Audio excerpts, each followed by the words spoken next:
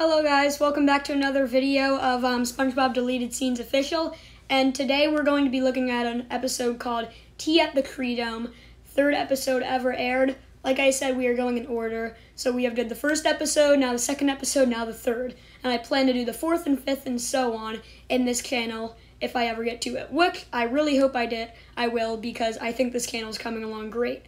Now, let's take a look at some of the deleted scenes in this episode, why they were deleted scenes, and just how cool of an episode it really is.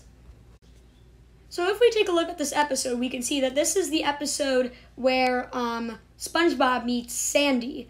And this is the way that they meet, is that SpongeBob finds Sandy wrestling a clam, and SpongeBob wants to show Sandy that he doesn't know it's Sandy because they just met, and he wants to help her because he thinks she's a squirrel that's in trouble. So he tries to help her and realizes that, oh, she knows karate, she can do it, she's good on her own.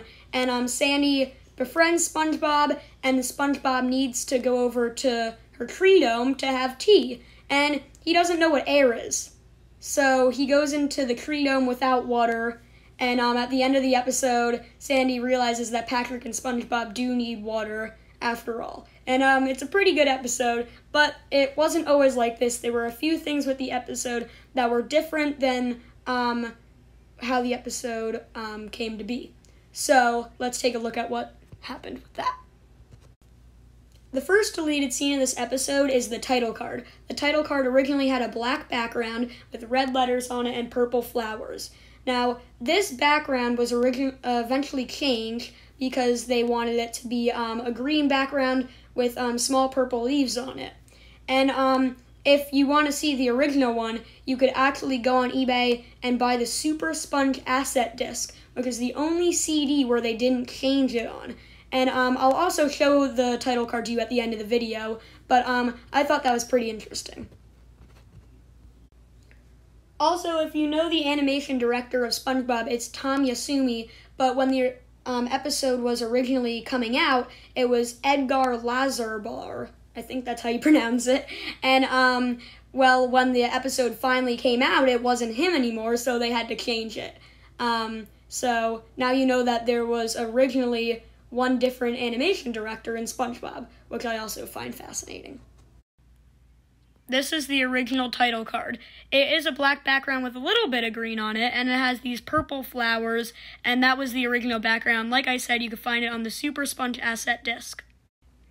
This is the title card now. As you can see, it is different. It has blue letters, a brighter background, and multiple purple leaves instead of purple flowers.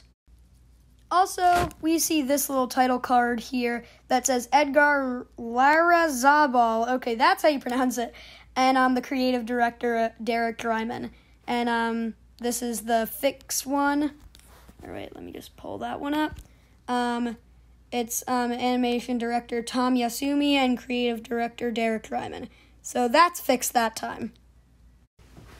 If you're wondering if the animation director original scene is also on a DVD or VHS, they actually are. If you go on eBay, there's Tales from the Deep DVD and Deep Sea Silly's VHS, which both have the original animation director thing of Edgar. Bye, everybody. I hope you thought this episode was cool and the deleted scenes that I showed you were also cool. And I hope that you watch more of my videos and that you find them fascinating. Bye. Wait, it's not the end of the video? I still have to show discarded scenes from this video? That's gonna make me look like a fool. Come on. Okay, I'll do it. And now discarded scenes from this video, because why not? Hi, this is a video of the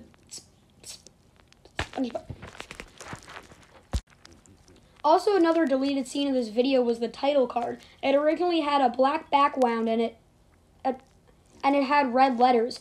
And black background, what am I fooling? So while we're on the top, the first deleted scene of the episode.